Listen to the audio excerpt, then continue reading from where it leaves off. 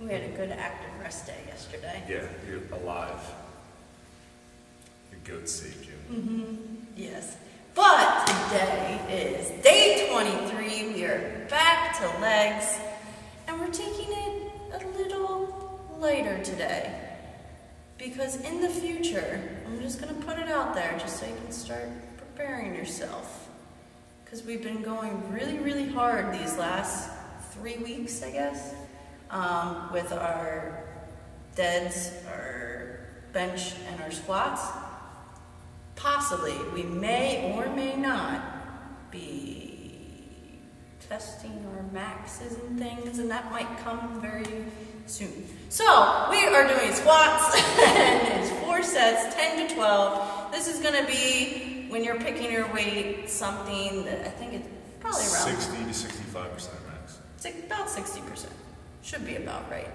After that, going to a hack squat. Again, if your gym doesn't have a hack squat, you're at home, you can do these with dumbbells. Just elevate your heels a little bit, but I love the hack squat. Very good. I generally can't go as heavy on it, but we're doing higher reps anyway, so that's good. Then we're going to a single leg press. Ooh, kneecap. Kneecap. You need to work your kneecap somewhere. Okay.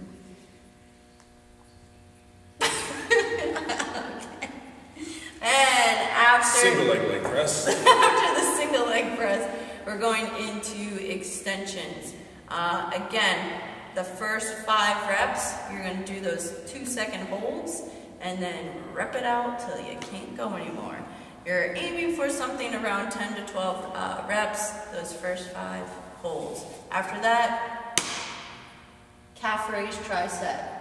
Same thing we kind of did before, just switching the placement of your toes, so you're focusing on different parts of your calf. That's leg day. Hell yeah. Day 23, soon to be done.